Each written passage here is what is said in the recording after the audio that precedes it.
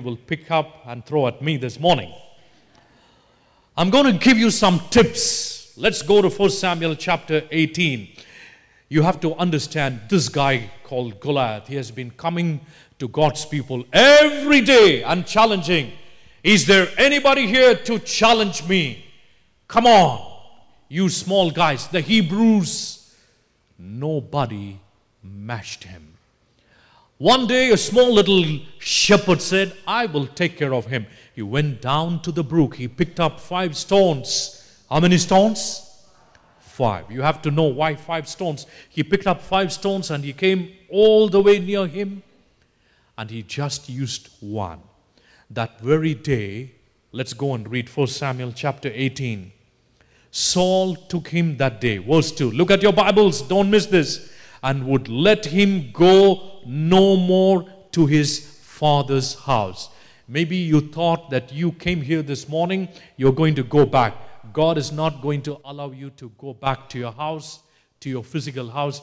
He is going to take you into his arms. You belong to heaven from today. Amen.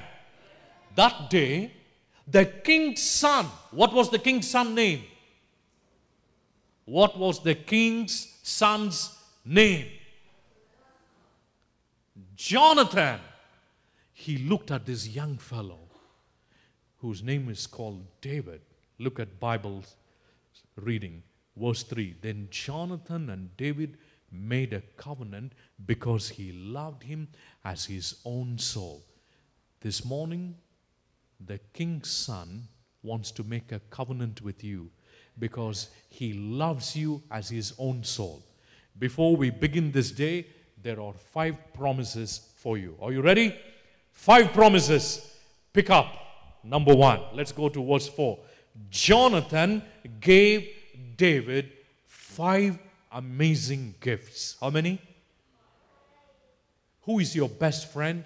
And when was the last time your best friend gave you 5 gifts? Anybody here? I want to see your hand. One of my friends told me, he came from the US 17 years ago. And he told me, Pastor Paul, when I go to the US, I will send you a shirt. 17 years and I'm still waiting. He has not kept his promise. I hope one day before Christ comes, he will send me the shirt. Let's go to verse 4. Jonathan stripped himself of the, tell me the first gift that he gave. Robe. This morning, the first gift you have during this regenesis is that God wants to throw away your old stuff. He is going to give you a regenesis, a new robe. What does robe represent?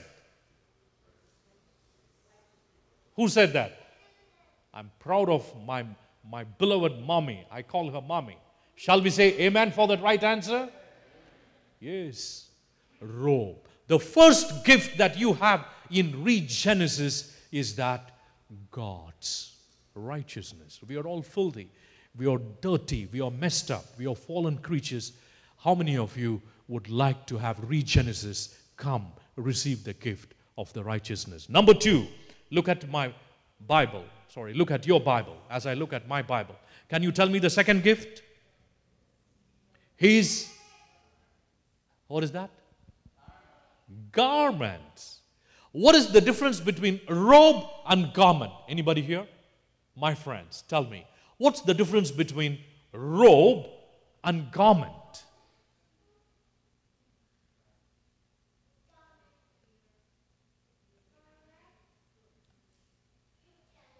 Anybody here wearing a robe this morning? I don't think anybody is wearing robe. But all of us are wearing what? Garment. So what's the difference? What's the difference? Zara, do you know the difference?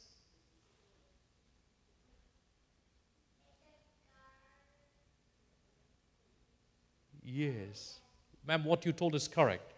One you wear on the outside and the other one is just an ordinary dress. The garment refers to your character. This morning, God wants to give you regenesis. He's going to give you a brand new character, not on the outside, but on the inside.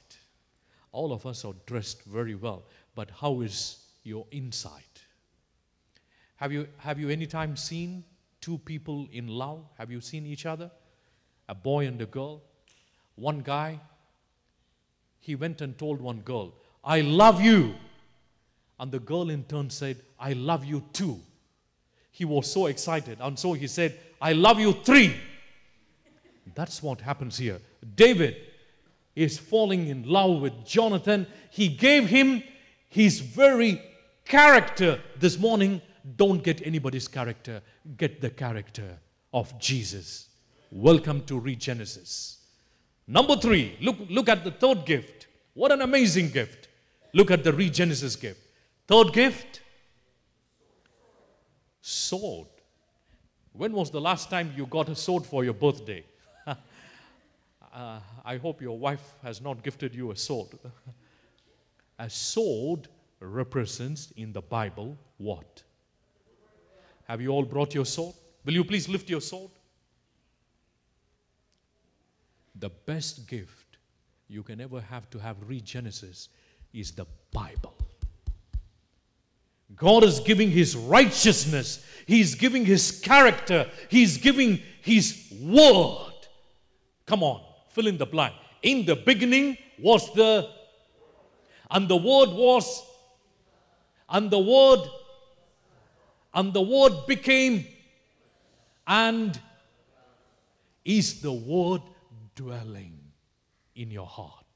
Is Jesus dwelling in your heart? Come on, welcome to regenesis. He's giving you His righteousness. He's giving you His character. He's giving you His word. God is incarnate. Let's look at 2 more gifts as God is giving you regenesis. What is the next gift? The bow. This is not the bow that you wear on the neck, okay? That's bow tie. You know what is bow? Tell me, what is a bow?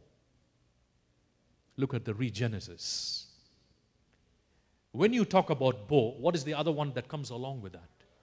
Arrow. For the arrow to reach the destination, you need the bow. So what does bow represent? The bow represents,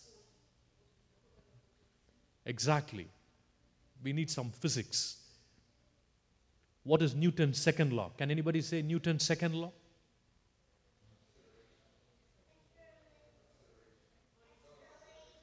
Very good. F is equal to ma, right? Mass into acceleration. Anybody can say what is Newton's first law? Exactly. A body which is in motion will continue to be in motion, right? Unless otherwise it is stopped from.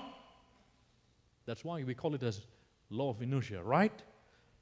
Now, thank you so much. Appreciate that. Appreciate that. The bow refers to the power. We all are arrows, but unless God uses you and gives you the power, you are not going to reach any destination. Let's look at the last gift. Let me try to recollect. What are the 4 gifts? Robe, garment, sword, bow. Look at the last one. Belt. Thank you so much. Girdle. Back in the Bible times, have you seen Middle East people, how they wear dress? They wear a robe. They always wear a girdle. You know what is the use of girdle? Girdle keeps your dress intact. What is that which keeps your life intact from falling? Girdle. You know, if you know the weapons of spiritual warfare, especially what we study in the book of Ephesians, chapter 6, the girdle of, somebody told that. Who is that intelligent person who answered? The girdle, louder, of, who said truth? Tell me the truth. I'm so proud. Shall we say amen for her? Amen. Which church do you belong, madam? Which church do you belong? You. Thank you so much. We are so proud of you. Thank you for joining us. Truth. This morning, I want to recommend that all of you at the beginning of regenesis, receive the righteousness of Jesus, receive the character of Jesus, receive the... Look into your Bibles. Tell me, what is the next one? I told you. The Bible, the Word. And next, receive the power of God. And finally, you receive the truth. Welcome to regenesis. This is just the tip of an iceberg of what we are going to experience this whole day. Amen? May you experience regenesis.